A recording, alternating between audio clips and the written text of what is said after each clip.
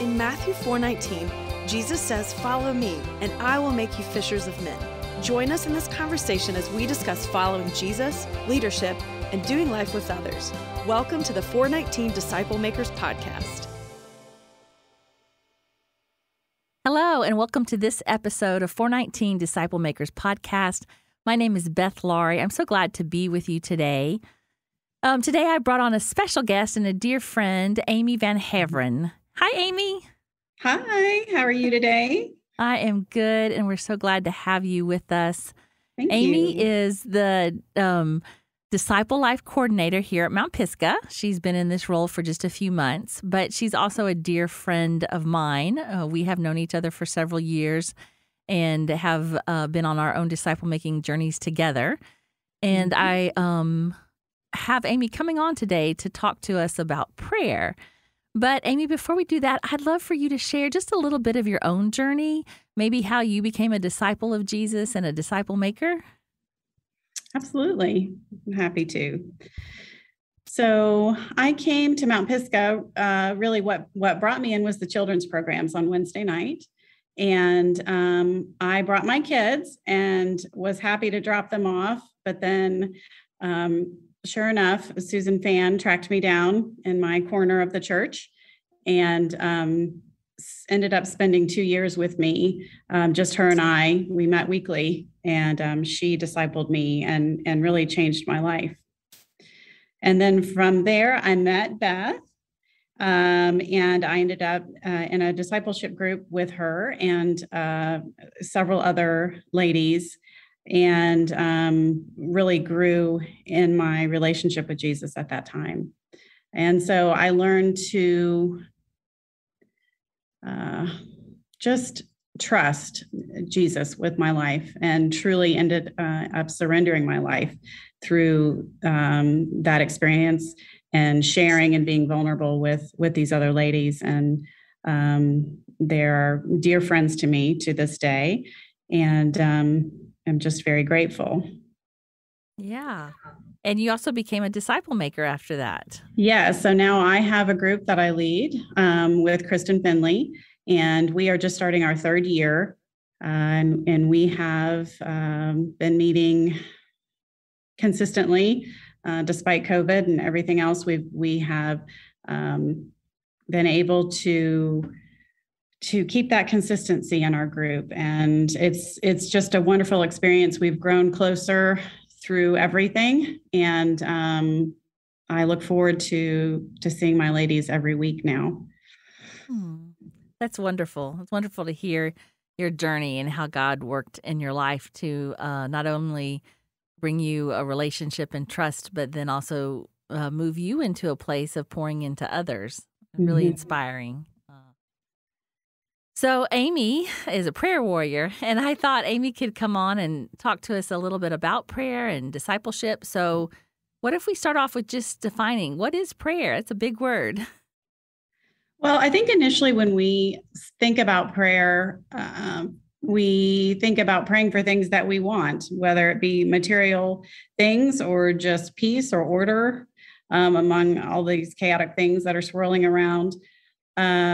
But as I grew in my relationship with Christ, prayer became more of an alignment with Him, I would say, and realizing as my trust grew in Him that He is on my side and that He knows what's best for me.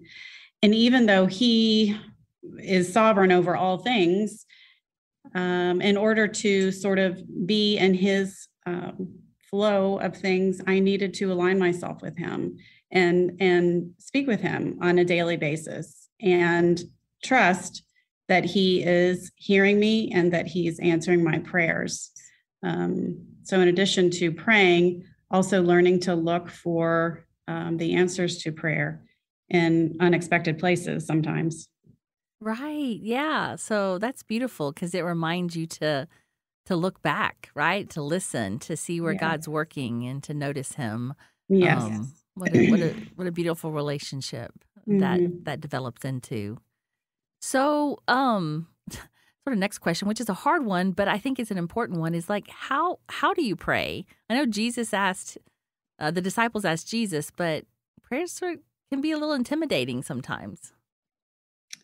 It can be intimidating. I think sort of a breakthrough for me personally was when I realized I didn't have to always be on my knees or be all by myself or have eloquent words or things written down. That really, now when I pray, I can sit and just say to Jesus, I love you and I'm here and I'm listening. And thank you for meeting me in this moment. Sometimes I have to do that when I'm in the middle of a conversation with my husband or with my children or a friend who is looking for advice or comfort.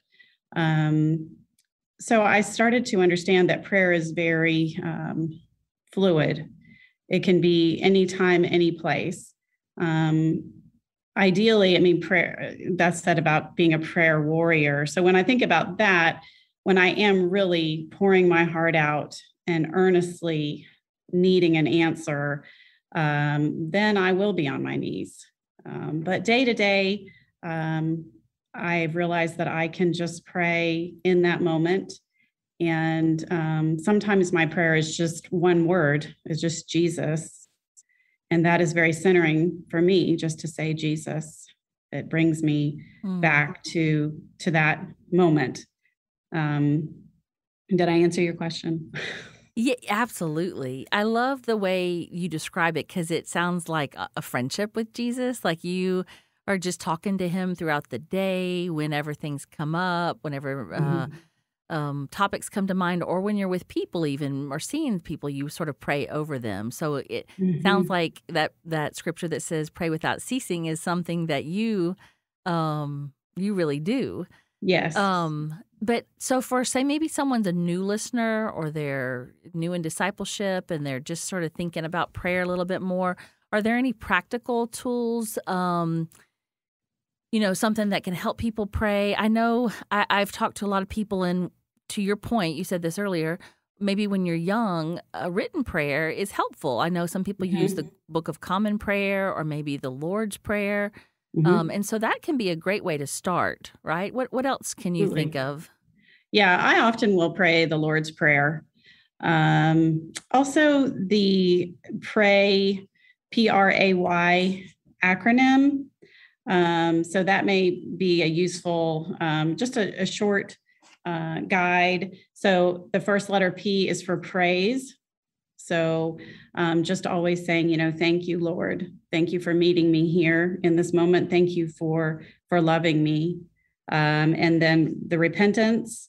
So just thinking about ways that we are sinful, particular things that may have come up, or asking God to reveal sin in your life that you may not even be aware of. And then the ask, petitioning the Lord for whatever it is that you need. If you just need peace that day, if you need protection over yourself, your family, your children. And then finally is the yield. Your kingdom come, your will be done. So a lot of times I will say, when I'm more formally praying, if I really want something to happen or go a certain way, at the end of it, I realize, or try and be cognizant of the fact that, God is sovereign. He knows what's best, and his will be done. Oh, Amy, that is so good. Okay, so I'm going to sort of summarize again for our leaders, because I know that you mentioned this. The Lord's Prayer, I think, comes from Matthew 6. There's a whole section from 5 to 14 that talks about Jesus is teaching his disciples to pray, right? So he gives them the Lord's Prayer, which you just broke down into this wonderful acronym for us. So pray stands for P-R-A-Y, praise, repent, ask, and yield. So those 4 stages, you can see them in the Lord's Prayer, but you can also use them in our daily time with God, because those, to your point, put us in a posture, right? So acknowledging his greatness, acknowledging our sin and our dependency upon him, asking for the things we need. There's tons of scriptures around that. but then that yielding, that moving to trust, right? Right. And so then you leave this time of prayer, and it probably in a very different mental state, I would think. What do you think? Yes, absolutely. Yeah, I Yep, think just a it. couple minutes. How refreshing it is to just sort of turn over those things to Him, those Oh my things that we gosh. can't. Yes, such a gift. Such a gift. Yeah, it's so wonderful to be able to trust Him on the things that we need Him to do, and only He can do. And He's Yeah. sovereign and good.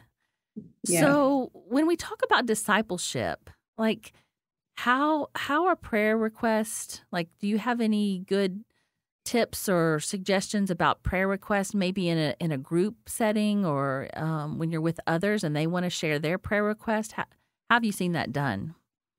Well, in my discipleship group, sometimes, some days it's easier than others. I think a lot of times we just tend to say, you know what, I'm good. Everything is okay. I don't have anything that I need to pray for. So it's not so much that every time you pray, you need to ask for something. So I have said that in the past, as far as, just an acknowledgement of Jesus in your life and being with you throughout the week. And of course, He's always with you, but more the realization that He is actually there and working in your life. So when we seem to stumble sometimes, I will say to my members, and actually just this week said, what about God sightings? Where have you seen God in your life this week? And try and get them to be specific about things. And that will help, or it did, at least this week, help them to focus a little bit on a little bit more specifically on what's going on. So that led to some good prayer requests, and just the realization that God works in and through all things, big and small. So that's what we did this past week, and it did seem to help. That's a neat tip. Yeah.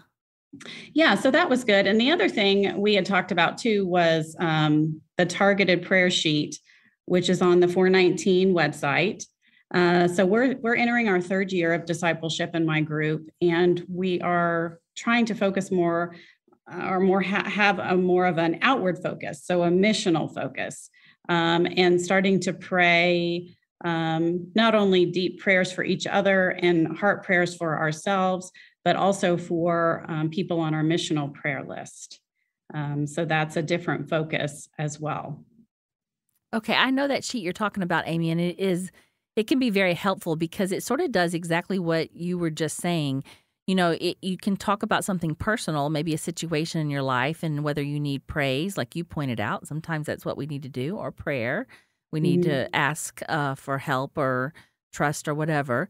It also, I think, has a section about scripture that maybe you could use to help you with that situation in life. And then the lovely thing that I really so glad you pointed out was the missional prayer list. Part of becoming a disciple and a disciple maker is that we're not just thinking about what God can do for us, but we really start to see people and say, oh, Lord, how could I be a help to this person, or a light to this person, or making a list of those that you think might be someone that you could invest in the future, and start praying about it and saying, God, how could I, where would you want to use me, and who would you want to use me with? And listing those names out can help us become very intentional about filling the Great Commission and becoming disciples that make disciples. So I'm really glad you pointed out that sheet.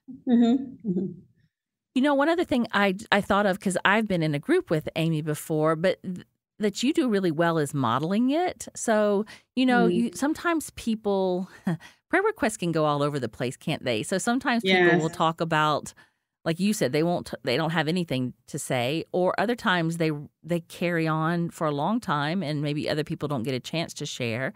And other times maybe they have you praying for their neighbor's dog, and not that their neighbor's dog is unimportant, of course. That can be. I have pets. I get it. But you also, to your point, you're trying to get them to talk about what's happening in their life, and you do a really good job of modeling that, Amy. I've seen you do that before, and I think that is one of the ways as a leader, right, that can help. Yeah, absolutely. Yeah, just being able to see God working in your own life and be open to things that are going on, and bringing that back into the group and being willing to share, being vulnerable, being authentic. And then the group members will see that as well. I've shared with you, Beth, in the past, I feel like sometimes I talk too much in the group. But I think I've gotten better over the last couple of years, and I am finding that as I share more, they are willing to do so as well. So it's a give and take, and it opens the door for that authentic relationship we're seeking with each other and with the Lord. Oh, yes. I've seen that happen over and over again because all of a sudden, if you start talking about something that's really challenging in your life and they go, oh, gosh, she can be real about this. I can do this too. Like this can be that safe space, right? And so Right. you're spot on for modeling that for them and allowing it to become very authentic. So thank you for helping us with all those parts of prayer requests. Welcome. So this has been super helpful just to be able to think about prayer, to be reminded of the parts of prayer, to be reminded of how we can use it, and even the tool on the website. Amy, do you have any encouragement for our leaders, any words of wisdom as we close that you'd like to share over them? Sure. I just would say that you are doing good, that you are just helping and teaching and showing the way for these other disciple makers in your group. Be encouraged.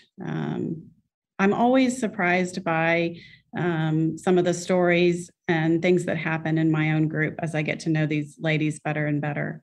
Every time I leave my group, I'm always filled up, and that is such a blessing to share in this relationship with these ladies. And I'm very much looking forward to this year and the blessings that will flow from it.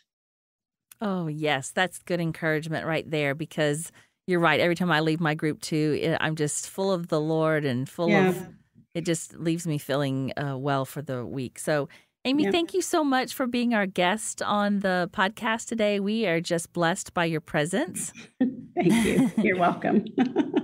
And for all those listeners out there, go to the website that Amy mentioned, 419disciplemakers.org. If you go to the search button and you type in prayer, I promise you a lot more resources will come up that are not even mentioned today. For sure, the targeted prayer request sheet will be there, but there's a lot of other things, different ways to pray, imaginative prayer, Lectio Divina, all kinds of prayer tools. So go out there and look at that. Hey, maybe you have a friend that just needs to be encouraged to pray today. So send this podcast to them, share it with them. So until next time, God bless each of you. For more information, check out our website, 419disciplemakers.org.